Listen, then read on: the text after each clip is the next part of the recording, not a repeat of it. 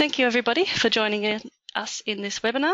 My name is Briony and I'm here to show you through the latest features in Echoview 9. So Echoview 9 was released in June, just last month. It includes a great collection of new features and we'll work through this list on the screen during the webinar. So today we're going to look at the threshold offset and vegetation analysis export. We'll look at some tools for wideband data processing.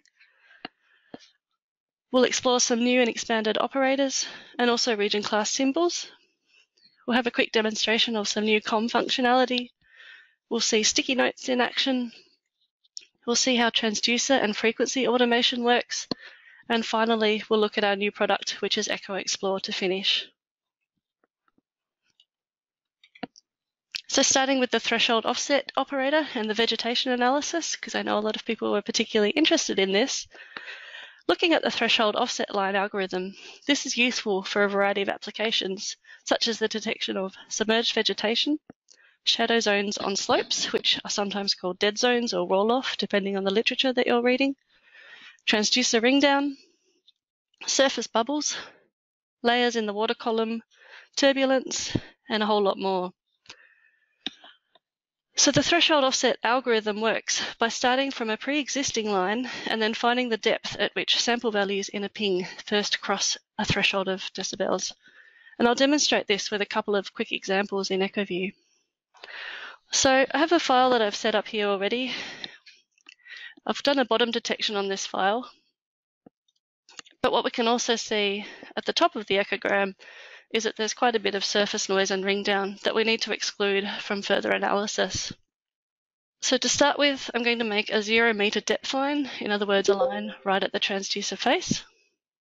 So I'll do that using our line draw tool and a new editable line. And I'll set this to be a 0 meter fixed depth line. Press OK to create that. So we now have our start line from which to do the threshold offset. So to create a threshold offset variable, line variable, we go back to our line draw tool and we select new virtual line from the drop-down list here. So in our virtual line operator list, we have the threshold offset. Select this one and I'll press OK. So firstly, we need to set up our input operands. So I've got my SV raw pings T2, that's the echogram that I have visible, and operand 2 that I want to start the detection from, the offset from, is 0 meter line. The threshold offset page, this is where we set up our algorithm settings for this line. So for this particular data file, I know that minus 67 dB works quite well, and otherwise I'll leave the default settings as they are. But I'll also tell it to go below the operand line. So we're starting from 0 meters and we're looking down. If I press OK, actually, before I press OK, I'll change the display settings to make it thicker so it's nice and obvious. So on display settings, you can change the thickness of a line. I'll press OK, and Echoview has gone through and detected the bottom of the surface noise. So this is our line that we've created. This has gone through and picked out the samples below that threshold and created a line to separate it. Now that we've created this, we can go to variable properties.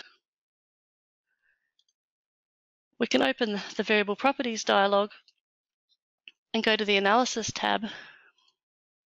And on the analysis tab, we can set the exclude above line to be the threshold offset that we set. And press OK. So now we're excluding above the surface line. If I make a selection on my echogram and right-click Integrate Selection, we can see from our integration hatching on the echogram, that red hatching, that we're not including any of that surface noise in our integrations, which is good. This is what we want to do. So the next thing that we'll have a look at is detecting layers in the water column, which is quite an interesting application. I'm going to create a new file and add some data to demonstrate this.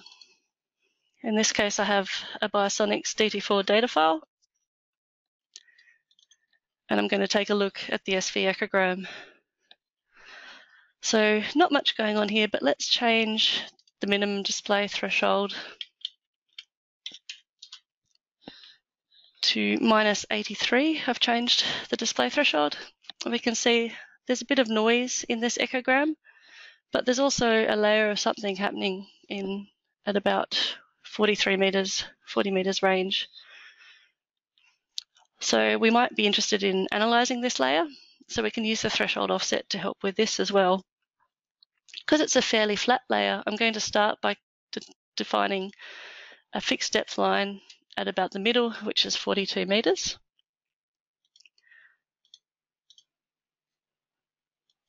So I'm going to create a 42 meter line, just like we did the 0 meter line before.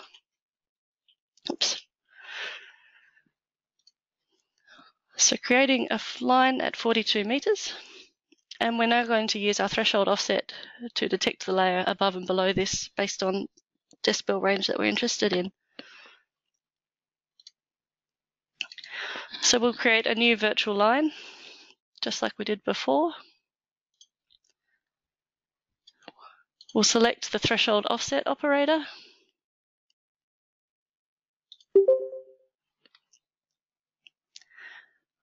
I want the SV single beam pings and the 42 meter line as my reference line. I'm going to set the minimum threshold to -92. And I'll look above the line. I'll press OK. And I'll also make this line a bit more thick and visible in the line properties dialog.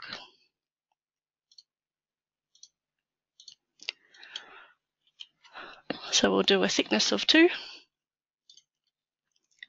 And we can see this line sitting quite nicely on top of that backscatter in the middle of the echogram. We can repeat the process to find that same point underneath our reference line.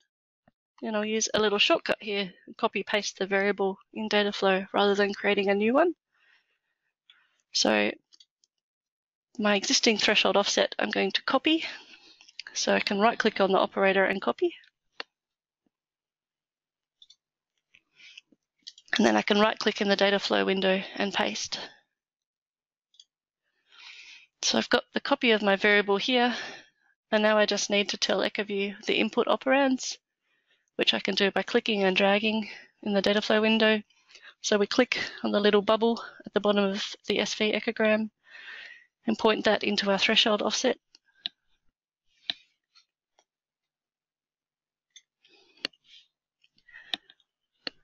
And I'll also click on the little bubble for the 42 meter line and point that into our threshold offset operator.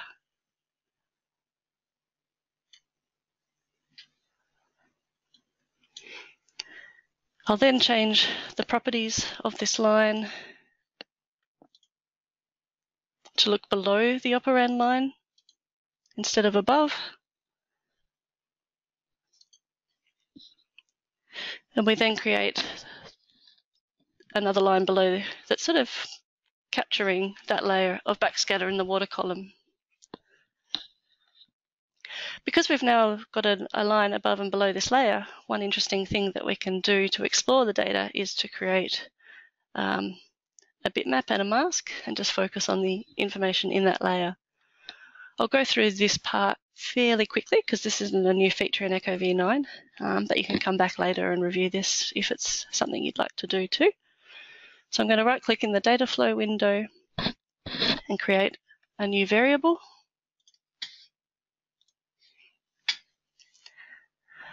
Right click new variable. I'm going to find the line bitmap operator in the list. So looking for a line bitmap. So I'm going to create a new line variable, line bitmap variable. In the line bitmap operator settings, our start line is the first line that we created, and our stop line is the second line that we created. And I'll press OK.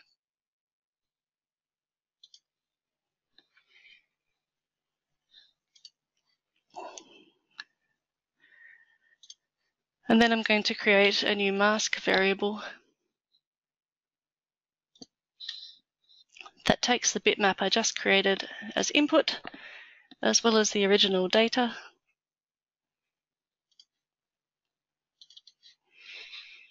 And we can have a look at the resulting variable and see that we've just isolated that area that we're interested in, which is useful for further analysis.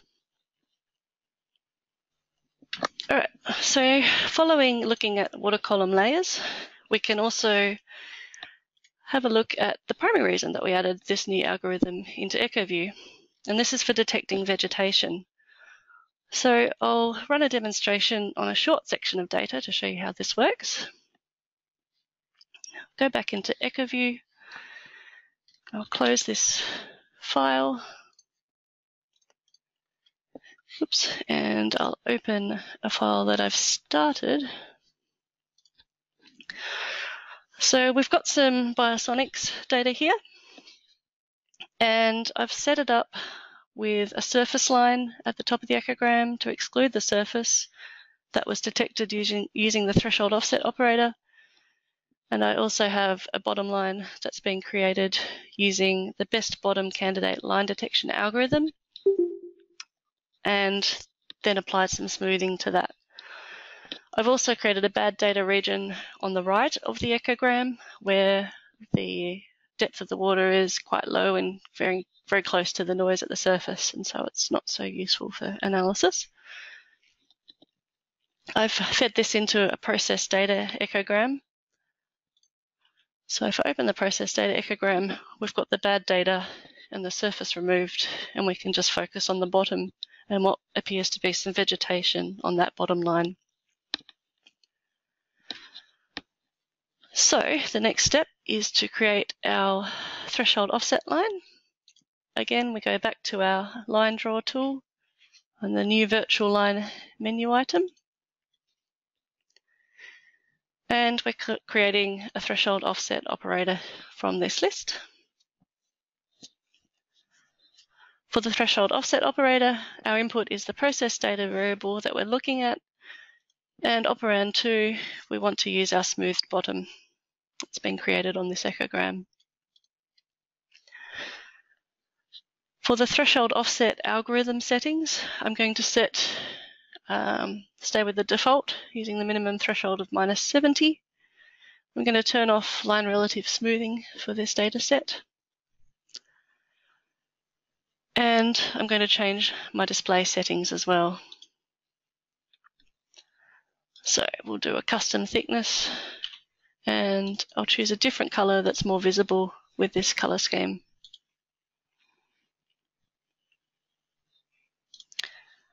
So Echoview has now created the line. If I hold my mouse over it, we can see it highlighted. And so it's gone through and picked out the vegetation that's sitting on this bottom line. Now that we've created our bottom line, we can prepare to do an export of the vegetation analysis. So we prepare by going right-click into the variable properties menu, or you can press F8 or use the button. And on the analysis tab of the variable properties dialog, we've got some new settings at the bottom in the vegetation settings section. So here we need to identify our vegetation line, our bottom line, and our analysis intervals. So the vegetation line is the threshold offset that I just created. The bottom line is my smooth bottom that I pre-created in this EV file. And we're going to do 10 ping interval analysis. So we can press OK once that's been set up. And now we can run our export. So the vegetation analysis export is accessed via the echogram menu, like all of our exports. So we go echogram, export, and the fourth entry is vegetation analysis. We can enter a file name.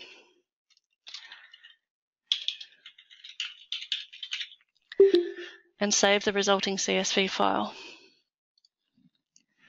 And Echoview has now completed that export. So let's take a look at the CSV file that we created, just to see what Echoview is exporting. So I'm just going to open this in Excel and expand all the columns. So if we have a look at this export, we have some information about the 10 ping intervals that we set up for our analysis. The export also includes date, time, and position. And we also have our metrics for the actual vegetation. So we have the mean, minimum, and maximum bottom line depth across the 10 pings that we chose to export. We have our vegetation line depth, min, mean, and max. So that's the line sitting on top of the bottom for each of those intervals. We have the height, mean, minimum, and maximum, and the standard deviation as well. And also some just counts of samples and pings that contribute to these exports. So you can get some interesting information about our vegetation here. This functionality is licensed with the habitat classification module. If you also happen to have both this module and the Echoview Essentials module, you'll also be able to integrate this data to get measures of mean SV and so on. So we hope this is really useful for people interested in submerged vegetation, and we're interested to hear if you have any suggestions for additions to this export as well. I'll also show you an interesting visualization of submerged vegetation data. So this is a 3D example. Now this is the end product of this process. What we have is some single beam data. This is by Sonics again. And for this data, the process that we've stepped through is that we've detected the bottom, and we've then created a surface from line using the bottom detections from the single beam data.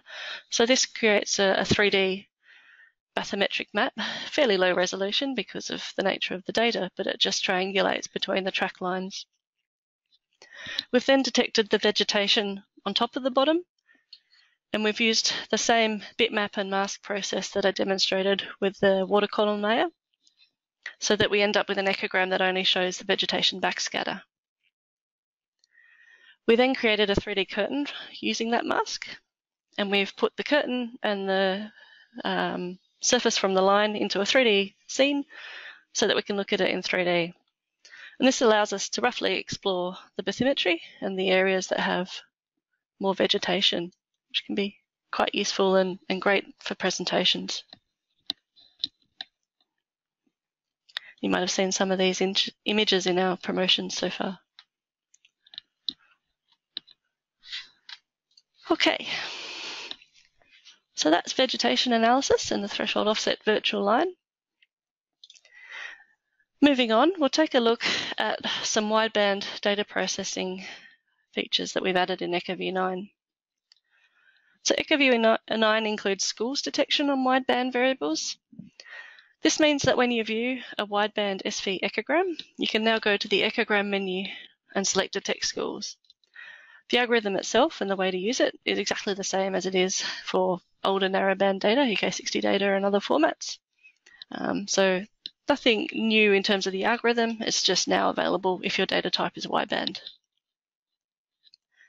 We've also added 2 new operators for wideband use. Firstly, wideband frequency subset, and this allows you to suppress the data from outside of a defined frequency band. And also the wideband frequency select operator. And this extracts an echogram for a single frequency from within a wideband acoustic variable. These 2 operators apply bandpass filtering techniques. If we have a look at the image on this slide, this shows the effect of the subset operator quite neatly. So it's 2 wideband frequency response graphs. On the left is the original 95 to 160 kilohertz frequency response through a calibration sphere. And on the right, we have applied the frequency subset operator, and we're suppressing the data to 95 to 130 kilohertz. So for this operator, it's important to note that using the subset operator doesn't completely remove the response from the frequencies that are outside the subset, but rather they are suppressed. In terms of the frequency select operator, what we do here is that we create a narrowband output variable from a wideband input using a bandpass filter to remove all the frequencies other than the one that's selected. For this one, it's important to note that in practice, it's not possible to only let through the specific requested frequency and no others. Instead, we use a small frequency bandwidth that's centered on the requested value, and we've implemented a 5 kilohertz bandwidth in this operator. We'll have a look at the operator data shortly. We've also made some extensions to the wideband frequency response graph. It's now accessed in a new way. So instead of right-clicking on the echogram, we access it by going to the View menu to open that up. The graph can show data from multiple transducers in the same graph, so multiple channels. And we also show the frequency response for SV and TS variables now, in addition to the target frequency response that we had in Echoview 8. We've also made exporting far more flexible than it was in previous versions. So let's take a look at some data in Echoview with the file that I've set up here. So this will just take a moment to open up in Echoview.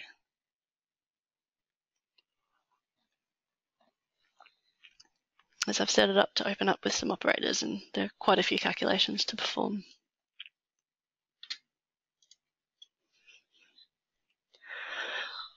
So what we have, we've got 3 echograms visible. On the left is the original 95 to 160 kilohertz SV variable. In the center, we have a wideband frequency subset variable where we've told Echoview to only look at the frequencies between 125 and 140 kilohertz. So that's the wideband frequency subset.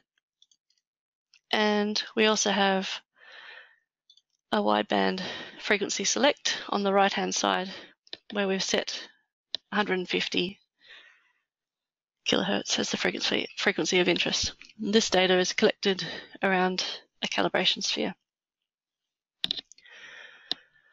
So to open the wideband frequency response graph, we now go to the View menu.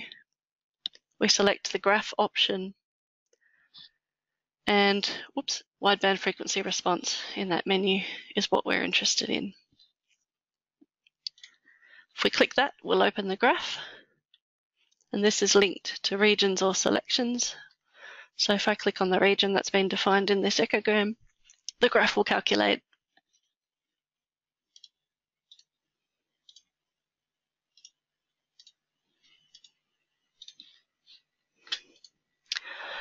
So now the graph is calculated and we can see that we've got the frequency response. If we have a look at properties, we're showing a frequency response for 95 to 160 kilohertz, as well as 160 to 260 kilohertz for the region that's been selected on the echogram.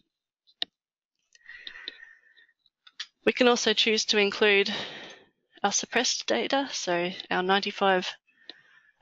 125 to 140 kilohertz. If I press apply, the graph will continue to calculate and update. While that's calculating, we can also see in this dialog that we've changed some of the options and settings that you can apply to this kind of graph. So the graph is now updated and we've got the extra points on this graph. So we're looking at the SV frequency response for our different combinations of frequencies.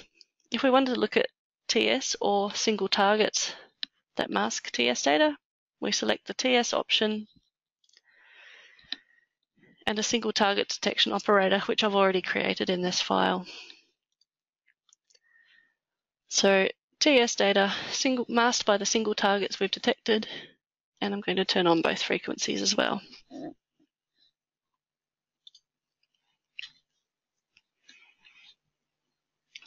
And the graph will now update.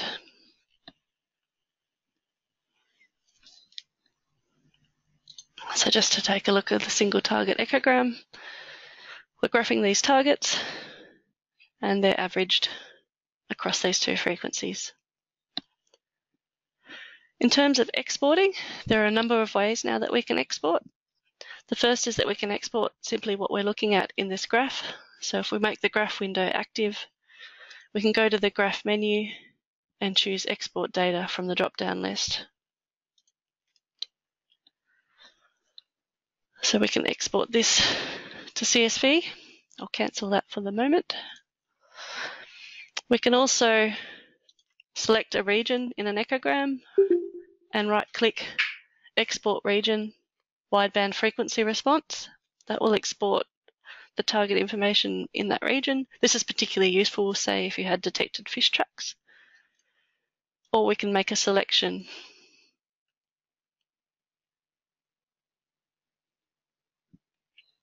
So because I've made a selection, the graph's updating. That selection, we can export selection, wideband frequency response. So we have a few options on the export. We can choose the frequencies that we wish to include. We can choose to average the results within the selection and include the minimum maximum. So I'm going to use an average here because this makes sense for the calibration sphere. Press OK and save our file.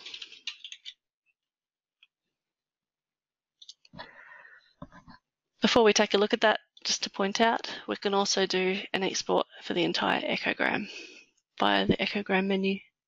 So this will export every single target, the results for every single target in the echogram. But let's have a look at the file that we created. So frequency response. Open that in Excel, maximize the columns. So when we look at the resulting frequency response file, we've got some information about the analysis domain that was exported. So the ping indices, time, date, and the range and depth start and stop values. And then below that information, we have a row for every frequency. We have the minimum target strength, the average target strength, and the maximum target strength. So this can be useful for further analysis.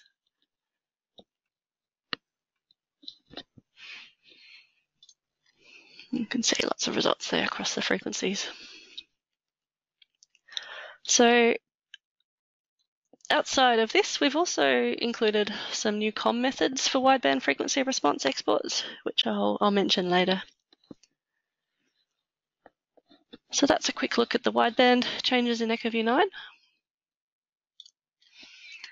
And next up, we'll take a look at some of our new and extended operators.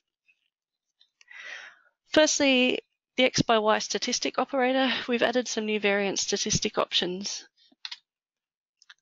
So in Echoview, to create an X by Y statistic variable, we go to our data flow window, right-click, new variable, and at the very bottom of the new variable list is X by Y statistic. So if we have a look at the operator settings for X by Y statistic, the last 5 in this list are our new ones. So we have standard deviation, variance, mean absolute deviation, coefficient of variation, and kurtosis.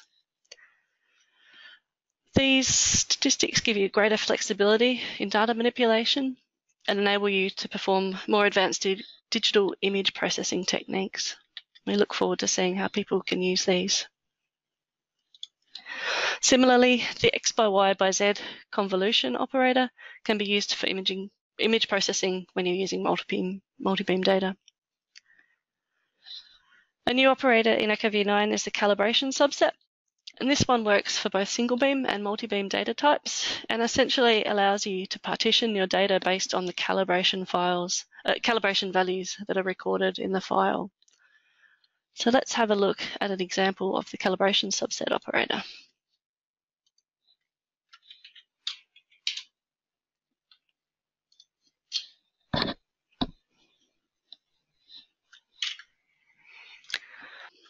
This is some Simrad WBAT data, where data was collected at a single frequency, 120 kilohertz, at varying pulse length and transmitted power levels. So we're looking at the original data, and we can see through this echogram that the data is changing quite significantly, which is partially related to pulse length and power. So if we go to the data flow window, we can see how we've partitioned this data. We've got our original SV echogram. We've removed background noise as a second step. And then we've created, at this level, 5 different calibration subset operators. So if we look at variable properties for the first one, in calibration subset page, we have a calibration setting field, and this lists all the different calibration settings that we can subset by. And in this case, we're using transmitted pulse length. We need to enter a range of values to subset by. In this case, we're looking for 0.064 milliseconds. So we've entered 0.64 to 0.65 to catch that. And we're including those pings. So we've repeated this for every pulse length, 5 different pulse lengths. And then we have, again, separated based on power. So if we look at the first power separation, we've got transmitted power, and we're collecting the pings that have 125 watts. And we've repeated this for every pulse length. So we've gone from 1 echogram to 10. And if we have a look at those echograms, these are all the individually separated out echograms. We can see in some of the echograms that we have some passive pings, which unfortunately we can't currently identify from the recorded calibration settings. It'd be nice to be able to do this sometime. We also have some remaining differences in the echograms, and this is due to noise, essentially. You can see that the shortest pulse length, which is the leftmost echograms, they suffer from the most noise in this tidal environment where current speed is changing. Okay. Next, we'll take a look at region class symbols. Apologies for the fairly low resolution image here, but we'll have a look at how region class symbols can be useful in Echoview. I'll open the file that we had before, and we'll have a look at the cruise track for this data. So this is actually collected very close to home here in Hobart. We've had a boat coming back from sea, performing a calibration, so staying in one location or thereabouts for some time before heading to dock. So region class symbols are really useful when you're viewing things in cruise tracks or along track displays. So looking at our cruise track, if I make a selection and zoom in a little closer to this area for the calibration, what we can do is we can use marker regions to identify points of interest. So if I double click at the start of where we start the calibration process, if I double click on the cruise track at that point in time, then the echogram will jump to that location. I can then hold my mouse over the echogram and press the Control-J shortcut key. Control-J will create a one ping wide marker region on the echogram. And now I want to set up my region class symbols. So to do that, we go to our EV File Properties menu, EV File Properties dialog. So View EV File Properties, or you can press the F6 shortcut key to open. So in EV File Properties, on the Classes page, we have a place where we can identify region classes, species and target classes. We're interested in region classes. I'm going to create a new one by clicking the New button, which I'll call Calibration. So our new region class symbols can be found in the symbol drop-down list. We have some of the ones that we had previously, but we've also added some far more useful symbols, fish and crabs and boats, which might come in handy.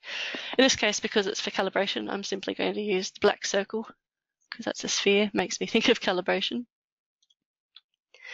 We can also set a pixel size for our symbol, and we can choose the color. So I'm going to change that to a nice bright red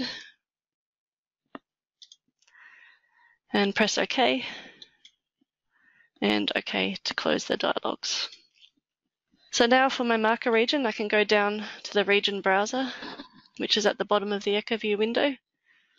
I'm going to call this region that I just created, calibration start, and I'm going to set the class to calibration. Now that I've done this, we can see that that red sphere symbol appears in the echogram, and I can repeat the process for the end of the calibration as well. So I'll double click on the part of the cruise track at about the point we finished.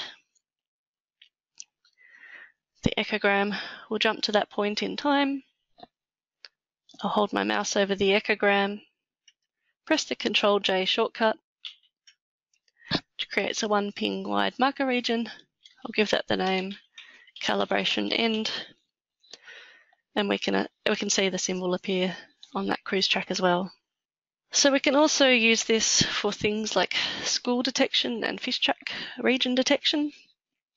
So in this echogram we can see there's quite a few schools hanging about at the point in time we did the calibration. I'm going to run schools detection, and I'm going to set the class to fish, which I created previously. And so I'll run this detection, and we can see once the detection's finished, that as well as our regions on the echogram, we've got our fishy symbols on the cruise track. Quite a few in this particular case. Lots of little red fish. So we can change these symbols and these colours and make it quite easy to find things when you're looking at this map down view of the cruise track or of an on-track display. So moving on, new comm functionality in Echoview 9. We have 2 new exports relevant to wideband frequency response, as I suggested earlier. We have export single target wideband frequency response, and the same but for regions. So the first is for echograms and the second is for regions, and this allows you to automate extracting frequency response results from EK80 data, which is much nicer than sitting, watching and waiting for it to happen manually. So you can write scripts to extract this information for further analysis. We've also added 3 new go-to methods, which open an echogram and actually open a point of interest. So this is really useful for semi-automated type processing, where you want to automate a bunch of stuff, but then maybe you want to check particular points of interest that you've identified. So we can do this using go-to-ping, go-to-ping-range, and go-to-region. And so, what I have prepared is a demonstration script. And in this script, we've actually coded pop-up message dialogues that show what the script is doing for the purposes of this demonstration. You wouldn't usually do this. Otherwise, it's a little bit tricky to demonstrate how automation techniques work, as it can happen too quickly. So I'll run this script. What I need to do is change the screen that I'm sharing because it's going to run on my primary monitor. So in my comm demo, I've opened Echoview and I'm going to double click the script to start it up. So this is the first confirmation dialog. This is just something, again, we've coded into the script. We're about to open an EV file, and if I press OK, the script will continue. So we've got a message box now that confirms that we've opened this EV file and we're looking for a variable called copy1. And that variable has been found. I can see it down here on the data flow. Press OK. So we're going to demonstrate go-to-ping to start with.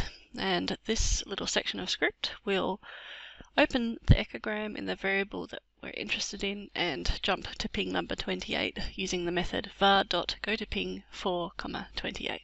So if I press OK, this will happen. Okay, so our echogram is opened and we can see that ping 28 is highlighted.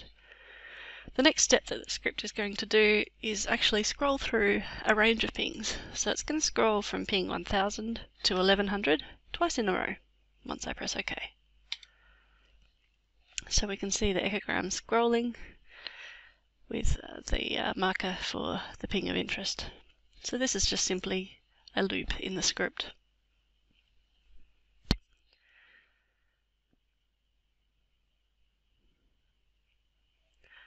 The next thing we're going to do is jump to a specific date and time. The date and time as shown in this message box, and we've also got our method detailed here. So we're using var go to ping option 1, and we're identifying a date and time. So if I press OK, this is where Echoview has now jumped to. We can also go to a range of pings. So in this case, the first ping in the range is on the left-hand side, and the last ping in the range is on the right-hand side of the echogram that opens. So it will stretch or compact the echogram based on the range that you're interested in. So in this case, we've compacted. We can also, on top of this, identify a start range. So this is range from the transducer, a start and stop range. So we're going to a range of ping numbers with a start and stop range of 1 meter to 4 meters. Once I press OK, so the top of the echogram is at 1 and the bottom of the echogram is at 4 meters. We can also go to a range of dates. In this case, we're looking at 2 minutes in time. So we're seeing 2 minutes of time now. And finally, we're going to look at jumping to a particular region. So in this case, we're using go to region, and we're finding the region that's called region 8. So when I press OK, Echoview has jumped to highlight that region of interest. So that wraps up this particular demonstration. When I press OK, Echoview will close. And yeah, hopefully this gives you a good idea of how these new methods could be useful for semi-automated analysis. Next topic we'll cover is sticky notes. So sticky notes are a way to annotate your data flow. We have, in this example, we've got some transducer and variable objects that we're familiar with, and then a yellow sticky note on the right-hand side. That's identifying, in this case, where data cleaning steps are. So looking at this in Echoview, we have a file that's been set up for us, where sticky notes have been used quite well. So the EV file that is opening right now is using EK80 data to estimate SA correction and gain. And sticky notes have been used to make this easier for other people to understand. We've got yellow sticky notes that provide information as to what's happening at various steps in the data flow. We've also got green sticky notes to identify different sections, in this case calibration of gain and calculation of gain and SA correction. We've got orange sticky notes that identify the areas where user input's required, and blue sticky notes to find the areas where we're actually getting the calculated values out.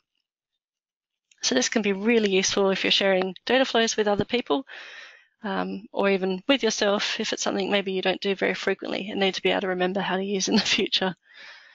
So to create a new sticky note, it's very simple. We right-click in the data flow window, find the new entry, and then at the very bottom of the new list is sticky notes. So we can select sticky note. We can enter a name. I'm just going to put test text in. We can choose the color that we want for our sticky note and press OK, and that sticky note's been created. And we can put this anywhere we like in the data flow as just a guide. So that's sticky notes, a short but sweet new feature. The next thing that I'd like to demonstrate is transducer and frequency automation. So this is useful for people working with multi-frequency data. And essentially it has two main components. First is that Echoview will now automatically create new transducers that identify specific frequencies based on the transducer or channel number recorded in the data file. So it'll create those transducers and allocate the raw variables to it. But the second, slightly more clever part of this feature is it can reassign transducer numbers. So this is particularly useful in cases where perhaps your transducers were switched between T1 and T2 to the usual arrangement that you have, or perhaps you collected data with a different frequency combination. You might have left one transducer out. We can then use this reassignment to make our pre-prepared templates work really easily. So I'll demonstrate this in Echoview for you now. So in Echoview, I'm going to create a new EV file and add some data. Oops. So I'm adding a multi-frequency raw file, which in this case has 6 frequencies from 18 up to 333 kilohertz. And these, what we can see when I added that data is that the transducer objects were all automatically created, and the different variables that are derived from the data have all been appropriately allocated to each of these variables, each of these transducer objects. So that saves a whole bunch of time in setting things up when you're working with multi-frequency data, and means it's really easy for you to enter the transducer specific information such as the location. What I'm going to do now is add a second data file to this data set, and in this second data file it's been recorded where T1 has 38 kilohertz. So we're adding T1 38 kilohertz data into an EV file where T1 is actually 18 kilohertz. So let's see what happens when we do this. So I'll add the data file. And what's important here is we can see there's a new message down here in the messages toolbar of Echoview. Always important to keep an eye on the messages toolbar. If I double click this message to read it, we can see what Echoview has reported to happen. So in that data file, T1 has been reassigned to T2 to match the frequencies that have been set up for the transducers in this file. So this is hopefully a very useful tool that will save people a lot of time, particularly if things have changed in their hardware setups between surveys. It's controlled by several settings in the file sets properties dialog. Moving along. Finally, we'll wrap up looking at Echoexplore. Echoexplore is a new product that we have released. It's the first version of it. And Echoexplore is cataloging software that will find hydroacoustic data files on your computer. It'll extract basic information from those files and then allow you to browse the data that's been located in a list or on a map. So you can kind of think of it like iTunes, but for hydroacoustic data files. So let's have a look at Echoexplore.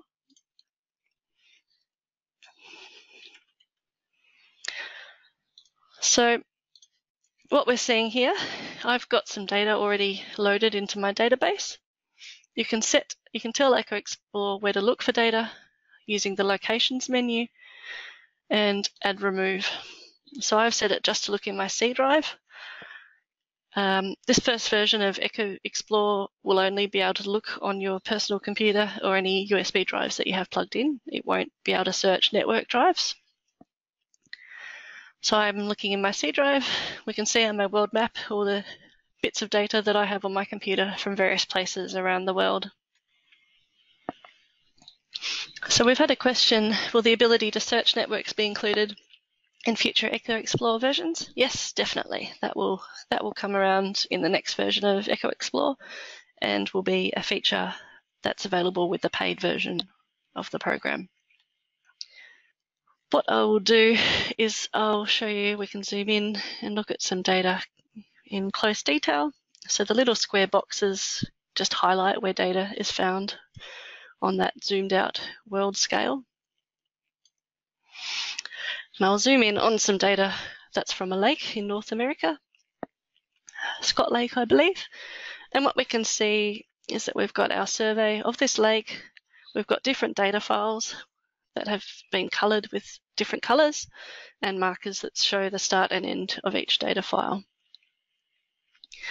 What we can do now that we have this, so one of the features of Echoexplore is filtering and searching your data. You can either manually enter values in the left-hand panel for geographic position, date and time, and data file format, and keywords in the file name. We can also make a selection on the map window, right-click and set the geographical position limits. So when I click this, the left-hand panel for geographical position will update with the latitude and longitudes of the selection that I made. I can then click search, and my list of data will be filtered down to just the data files that were within that area on the map. The other thing that is useful for people using Echoview, if I open Echoview beside, close my file, open a new file, is I can select the data that I filtered, click and drag across to the Echoview file sets area. If I release the mouse, we can see that the data files have all been added. So a really easy way to open the files and look at that same selection of data. So that's just a very quick look at Echoexplore. We'll release more information about this shortly. Echoexplore itself will be available for download from the Echoview website very, very soon. We'll send out a newsletter when that's available. We've got lots of ideas for future versions of Echoview, and we're also very interested to hear what you would find useful in terms of the types of data, the information that's extracted, and any tools that you would like to be able to use. So please send back any feedback that you have. So to wrap up, there's lots of other changes in Echoview 9 that we don't have time to cover today. And you can see the help file that's installed with Echoview to read a full list of those changes, both general changes and those that are specific to certain makes and models of echosounders. So I encourage you to peruse this list. And if you have any questions about new features in Echoview 9, please send me an email, or you can also contact support@echoview.com anytime at all. To get the latest version, you can either download Echoview 9 directly from our website in the download section, or you can run Echoview, go to the help menu and select check for updates. The updater will be launched and it will list any new versions that are available that you can install on your computer. And what I'd like to point out here in particular is there's a little link called View the Release Notes. If you click this link, you'll get a pop-up dialog that both lists the changes that we've included in Echoview 9, plus specifies any changes that we've made since the original release. So we can see that we've released one update to Echoview 9 since we originally released it that contains a couple of bug fixes. We always strongly encourage people to update to any new versions, any bug fix versions that are available as they're released. So keep an eye on the software updater as the easiest way to find these. So thank you very much everybody for participating. We're really excited to have Echoview 9 available to use. And please don't hesitate to get in contact with me if you have any ideas or requests for new features in future versions of Echoview. We've started work on Echoview 10 and we're really looking forward to another great version in the new year. So thank you very much everybody.